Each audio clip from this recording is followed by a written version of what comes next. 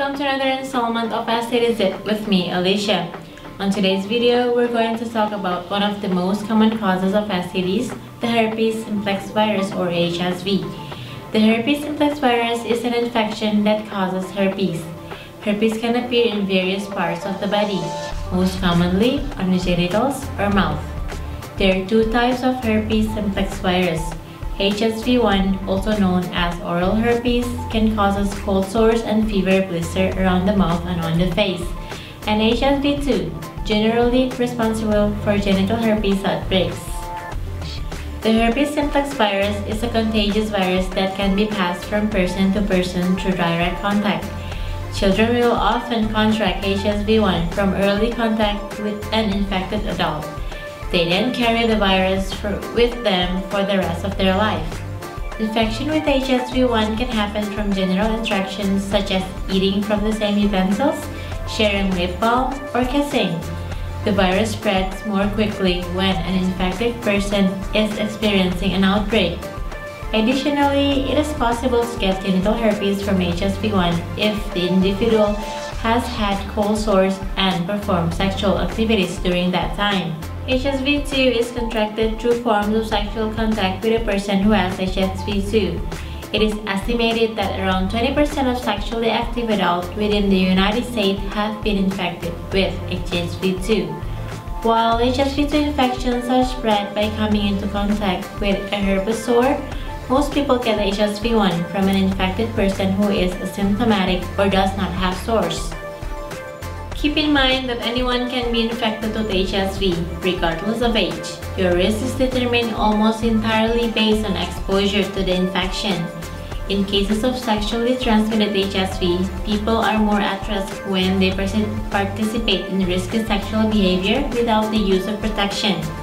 Other risk factors for HSV2 include having multiple sex partner, being female, having another sexually transmitted infection or STI, and having a weakened immune system. If a mother is having an outbreak of genital herpes at the same time of childbirth, it can expose the baby to both types of HSV and may put them at risk for serious complication. It is important to understand that although someone may not have visible sores or symptoms, they may still be infected by the virus and may transmit the virus to others. Some of the symptoms associated with this virus include blistering sores in the mouth or on the genitals, pain during urination, or genital herpes and itching. Additionally, you may experience many symptoms that are similar to the flu. The symptoms can include fever, swollen lymph nodes, headache, tiredness, and a lack of appetite. HSV can also spread to the eyes, causing a condition called herpes keratitis. This can cause symptoms such as eye pain, discharge, and a gritty feeling in the eye. Prevention is primary. Take precautionary measures to avoid becoming infected or to prevent spreading HSV to another person. If you are experiencing an outbreak, try to avoid direct physical contact with other people. Do not share any items that can pass the virus around, such as cups, towels, silverware, clothing, makeup, or lip balm. During an outbreak, infected individuals should not participate in oral sex, kissing, or any other type of sexual activity. If the individual is not experiencing symptoms but has previously been diagnosed with the virus, a condom should be used during intercourse. Although a condom may be used, it may still be possible to pass herpes to your partner from uncovered skin. Women who are pregnant and infected may have to take medicine to prevent the virus from infecting their unborn babies.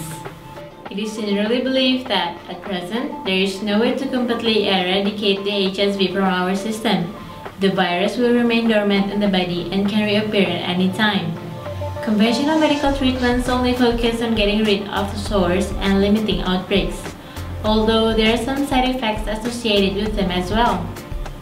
However, there are some holistic homeopathic treatments that are known to be quite effective in suppressing the virus and reduce the likelihood of transmission to partners. What's more, they do not carry the same side effects and economical costs associated with taking antiviral medication on a daily basis.